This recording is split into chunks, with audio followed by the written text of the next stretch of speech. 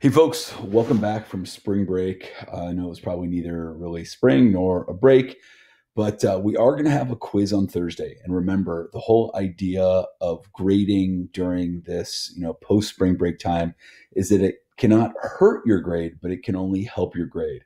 And so this quiz is going to cover material from that e-learning week before spring break. So I gave you three lectures that week. One was on the census, one was on the House versus the Senate, and then how a bill becomes a law. And then the third one was on something called gerrymandering. So if you didn't actually take notes on that stuff back then, you certainly want to take it now, because the quiz is going to be open note and it's going to be completed in a short answer online quiz format through Canvas. Sorry about that. We'll provide you with a series of review questions tomorrow during class, as we always do. It's going to be, again, slightly different because we're going to give you questions ahead of time, questions that you can think about in anticipation of the quiz. There's not going to be a review sheet like we've done in the past. Now, today we're going to talk about lobbying. So if you look at the left, this picture, you've got something called a special interest. A special interest is somebody who has an interest in changing a policy in the government. Now, it's illegal to just hand money to a politician and say, we want you to vote our way. It is, however, legal for a special interest, somebody who wants something to be done, to give some money to a lobbyist, sort of a go-between, who then gives the money to the politician to get what that special interest wants. So the left is illegal and the right is legal. And we're going to look at today just how potentially shady or important this process of lobbying is.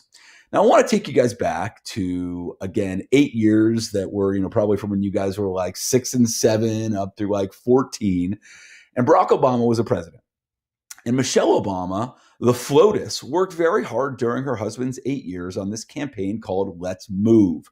And the goal was to get students to be more active, again, less obese. And one of the major propositions that she had, the policy changes she wanted to make, was to encourage healthier school lunches, particularly getting rid of, again, the fatty pizzas and particularly French fries. So she went after potatoes as sort of the villain of the school lunch. Now, instead, of course, it was replaced with fruits and vegetables and healthy grains and chicken and low-fat milk. And in many cases, students actually didn't like those proposed changes.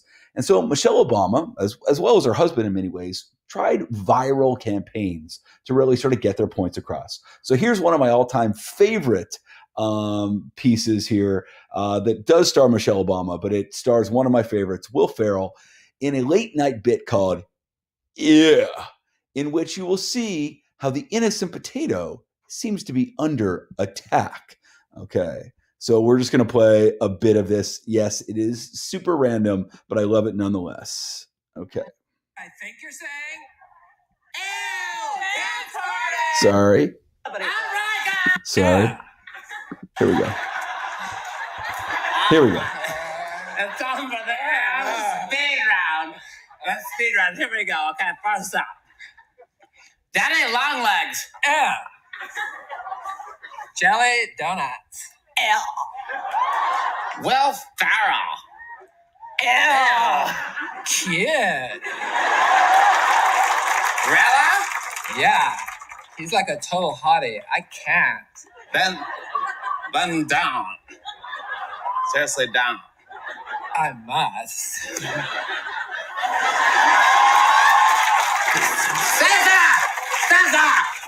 that's mother. Potato chops. Ew. Yeah. Instead of potato chips, a healthy alternative is kale chips. Gross. Not gross. In fact, I brought some with me. You both should try one. So grime.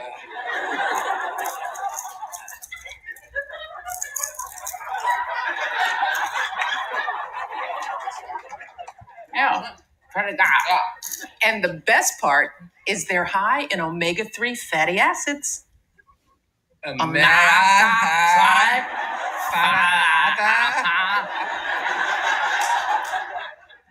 heard of them.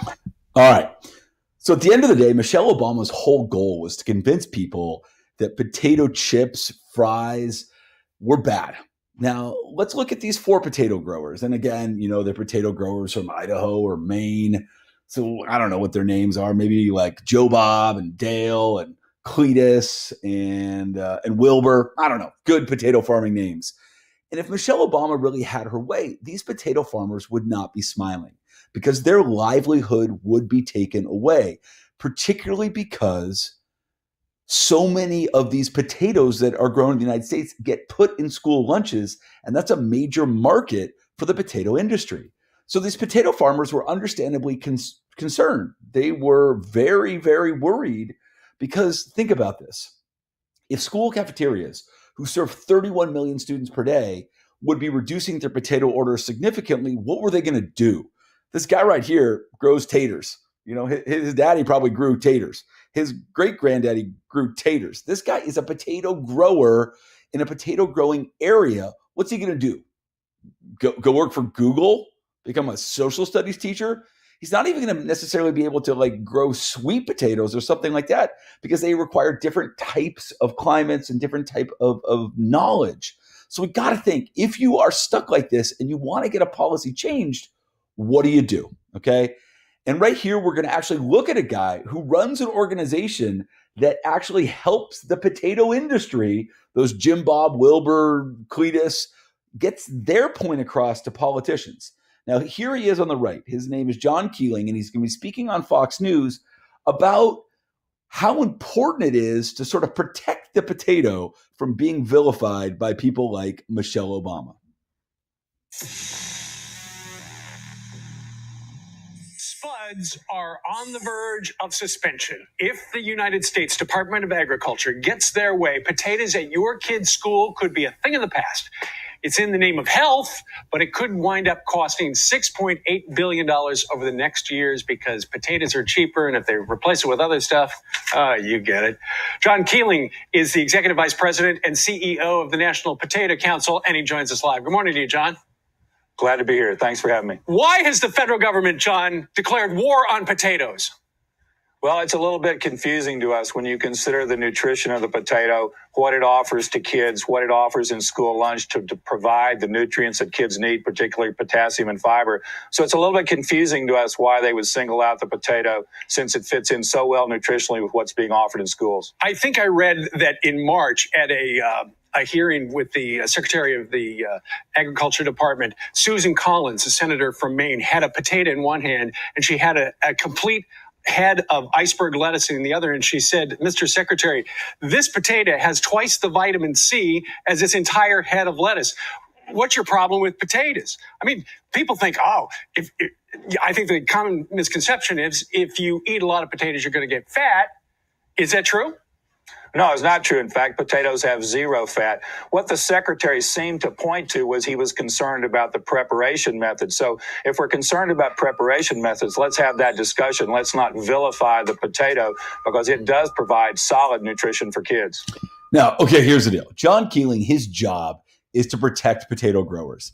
He is basically the head of the NPC, which, quote, supports the U.S. potato industry by monitoring issues affecting the strength and viability of the potato industry. Now, the key word is in the fourth line, influencing regulators and legislators. That means congressmen and women on issues crucial to the industry's long-term success. Now, if you go to I think it's page 7 in your packet, you'll see the National Potato Council, mission statement right there. Now, the definition that we need to get is of an interest group. An interest group is a group that's determined to encourage or prevent changes in public policy without trying to get anyone elected. So again, the potato growers of America are an interest group. Those guys who grow potatoes like Jim Bob and Cletus and Dale and Wilbur, they're not trying to get anyone elected. They just want to make sure that they can actually still sell their potatoes to schools. Okay, so they're an interest group. Now, they're going to lobby, they're going to seek to influence a politician or public official on an issue. Again, the issue is they don't want their potatoes to be prohibited. They want their potatoes to still be possible to be sold in school lunches.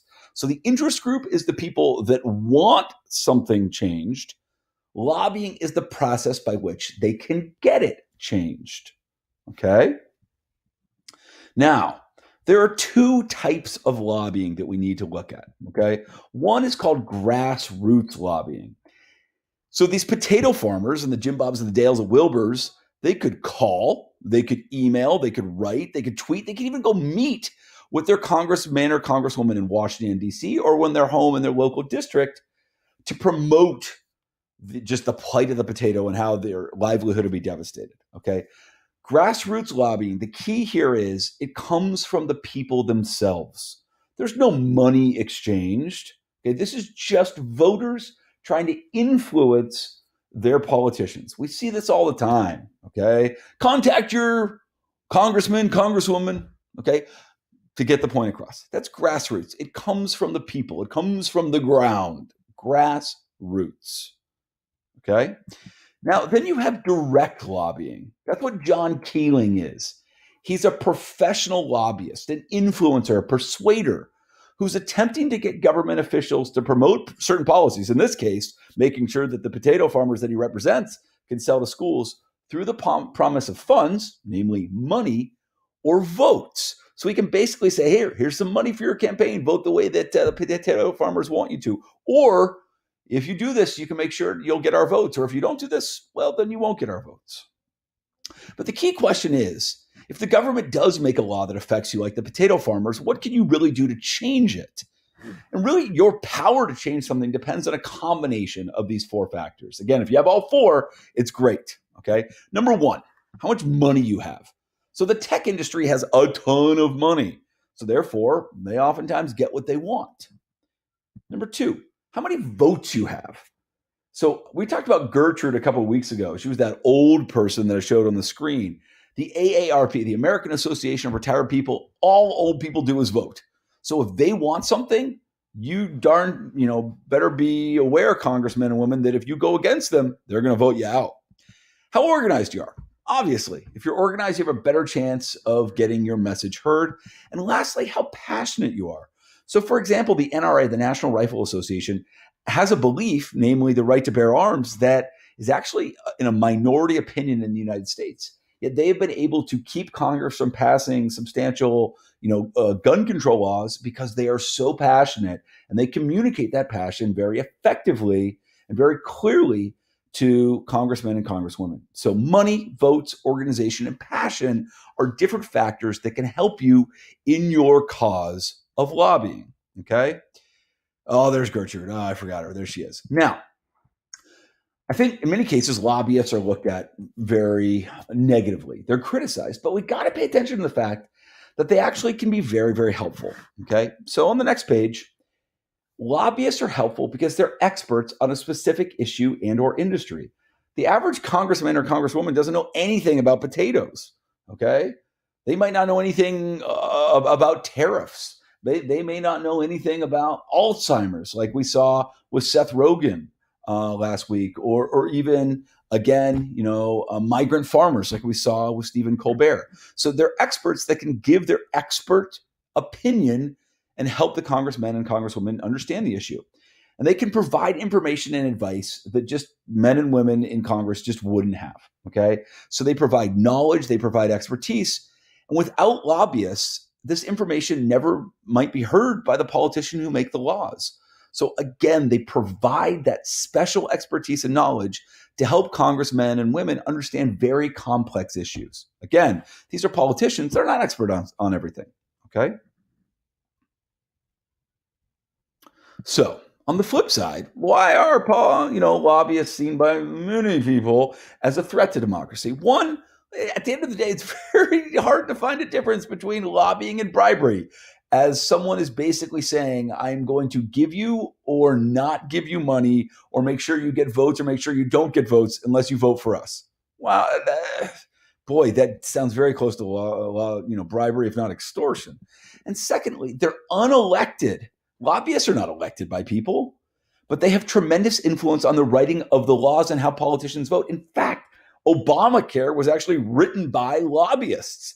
And then it was given to somebody in Congress who officially submitted it because, again, congressmen and congresswomen are the only people that can submit anything in Congress. Okay. And without lobbyists, politicians would actually be more likely to probably listen to their constituents, their voters.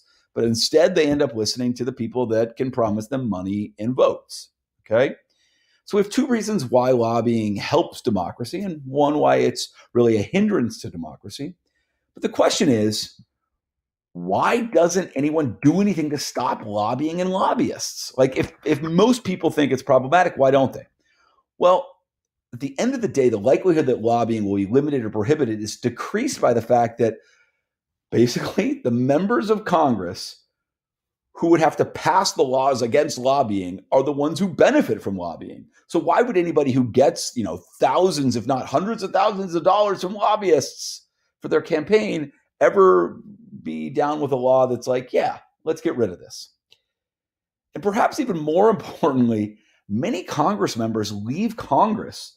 So they're like, listen, my time's up or I got voted out. They'll leave their $200,000, $225,000 congressional job, go literally across the street to a high-powered lobbying firm where they can make millions of dollars basically doing what they used to do, which is just working with lawmakers.